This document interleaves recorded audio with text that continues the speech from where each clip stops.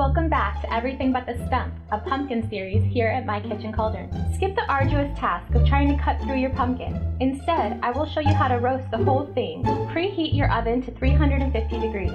Start with a clean pumpkin. Puncture it a few times with a knife for ventilation. Place the whole pumpkin in your choice of bakeware. Roast for 45 to 90 minutes, depending on the size of your pumpkin. You'll know it's ready when the pumpkin looks like it's got a tan, and you can pierce the skin easily with a fork. Slice it in half.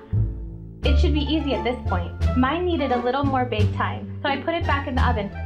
Let it cool for 20 to 30 minutes. All done! No heavy knife yielding skills required. Thank you for watching. If you enjoyed this video, please like and subscribe for more yummy recipes and tutorials.